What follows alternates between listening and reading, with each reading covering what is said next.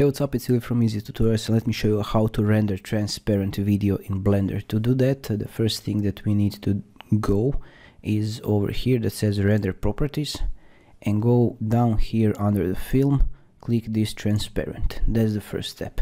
The second step is go to output properties over here and make sure to choose the folder where you want to save. It's obvious, and over here choose this FFmpeg video.